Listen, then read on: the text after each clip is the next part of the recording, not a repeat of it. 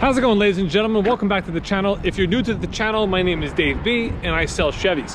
Now today we're going to take a look at the service department. We do have a certified service center here at the dealership in the unlikely event you have a problem with your vehicle or if you're just doing routine maintenance. So let's go take a look and see what the service department is all about.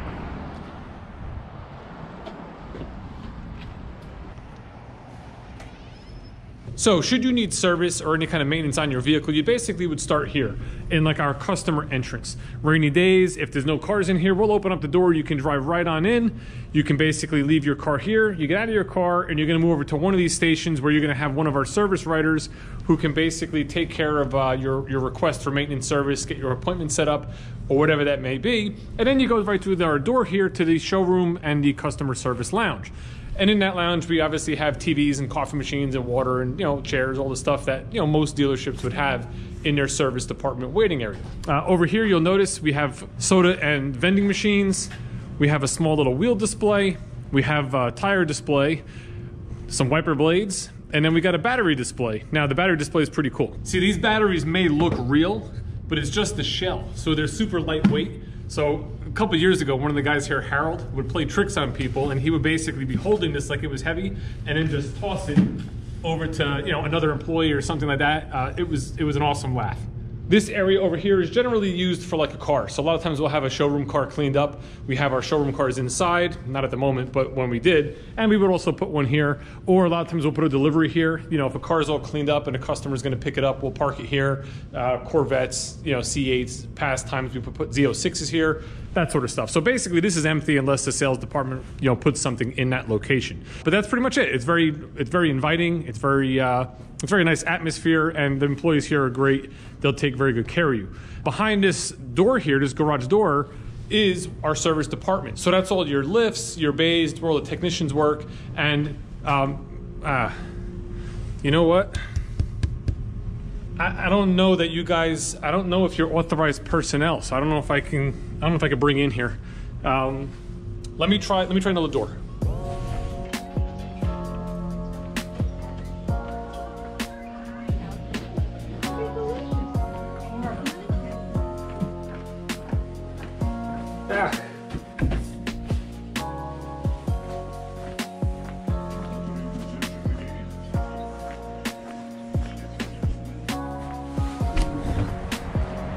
I'm trying, guys. I'm trying to gain you access to the actual service department. I'm gonna try the side door over here.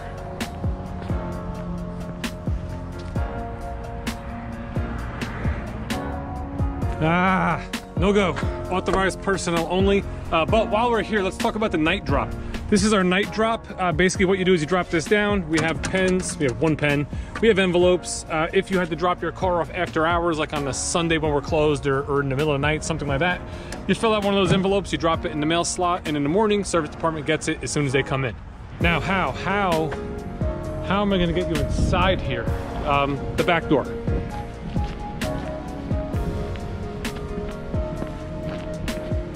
I can already see it.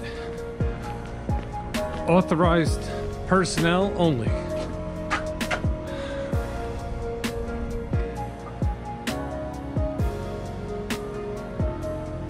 Well, there's only one more spot that might work. Final attempt. By the way, sometimes we make hot dogs on this grill. Nope. Authorized personnel only. I'm sorry, guys. I thought I was going to be able to gain you access to the actual shop.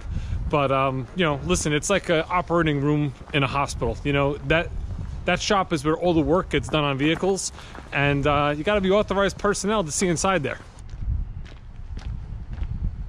Here's a small glimpse of our detail bay that I can kind of show you as I back out this Silverado that I sold earlier today. This is a 2021 custom crew cab.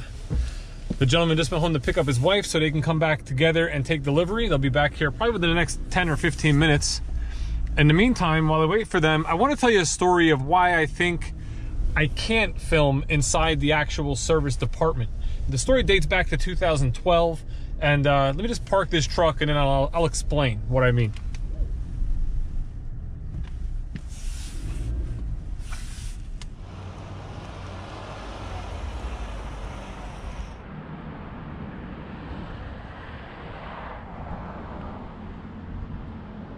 So back in 2011 and into 2012, when we did the renovation of the showroom that you know now from all my videos, right now I would be standing outside because this garage door was actually the main door for the building. You can actually see the mail slot is still here. This was what we used to use for our night drop. None of this or anything going forward was here. So when you're in the showroom, that's all brand new. The finance office, the BDC office, the sales manager's office, the bathrooms, like everything was literally brand new. Actually, if I have a picture, if I could find one, I'm gonna put it in right now of what the old showroom looked like. It was basically just like a glass extension to the actual building, you know, glass on all three sides. You had obviously entry into what was the old building for both like the back offices and the service department. You had a little small service waiting room, maybe 7 salespeople desks. You could only fit 2 cars in the showroom. And then you had like partitioned cubicles where like the office manager, the finance manager and the sales manager would sit. So it was very small, very tight. So when they built this, we were like in heaven. It was awesome. Now, one of the things that was a problem with the old showroom and the old building was this was like the main door to get into the service department. Now, let's say you wanted to go in because you were dropping your car for an oil change. Well, you were walking in and you were in there with the lifts, with the technicians, you know, in the mix and of everything that was going on in that shop. Let's say you wanted to go to the parts department. You actually had to go into the shop between 2 bays, maybe cars on the lifts, maybe stuff on the floor, whatever it was, to get to the parts counter. So that parts counter is still there for like the technicians and for salespeople, stuff like that. But as you can see here, now you have a nice customer corridor down the hallway. You pass the cashier on the left, you go down to the end of the hall, you have the parts department. You know, so you have a nice area where you could access, you know, the parts department without actually having to go through the shop. And I think that was pretty much the main thing that Chevrolet wanted to do, was make it as comfortable as possible for customers to move about the showroom, the service waiting area, you know, the parts department, the cashier, the restrooms, everywhere you would have to go without having to actually access the shop.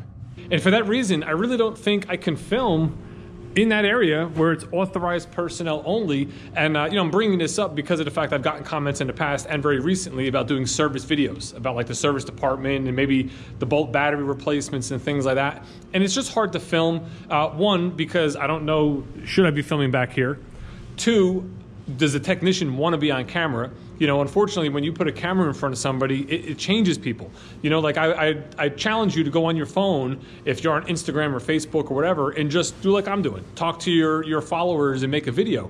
It's a little awkward, and you know, it takes a little bit of time to get that what's the right word? Confidence maybe, or just the comfort level of doing it.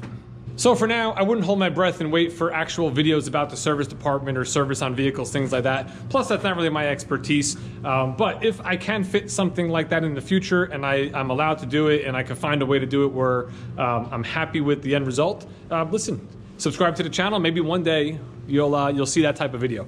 For now, thanks for watching this. Have a great day, and I'll see you in the next video.